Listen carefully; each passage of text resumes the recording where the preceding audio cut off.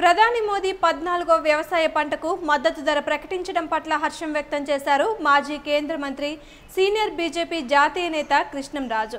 వరి పంటకు 200 మద్దతు ధర ప్రకటించడం వల్ల ఎకరాకు కనీసం 6000 నుండి 8000 లాభం రైతుకు చేకూరుతుందని ఆయన అన్నారు.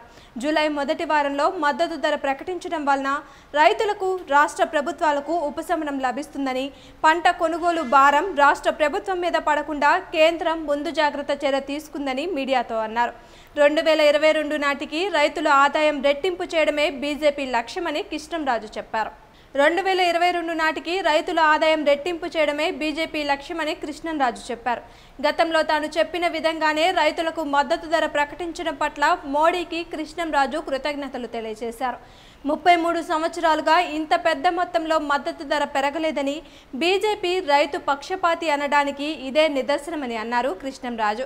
బీజేపీ రాష్ట్ర అధ్యక్షుడు కన్నా లక్ష్మీనారాయణ సంధించిన 5 ప్రశ్నలకు సమాధానం చెప్పాల్సిన బాధ్యత ముఖ్యమంత్రి టీడీపీ పార్టీ మీద ఉందని అన్నారు. భౌతిక దాడులు చేయడం ద్వారా టీడీపీ ప్రజాస్వామ్య స్ఫూర్తికి విఘాతం కలిగిస్తుందని అన్నారు. ప్రజలు టీడీపీ చర్యల్ని గమనిస్తున్నారని అన్నారు. సమయం వచ్చినప్పుడు వారే సమాధానం చెప్తారన్నారు krishnam రాజు.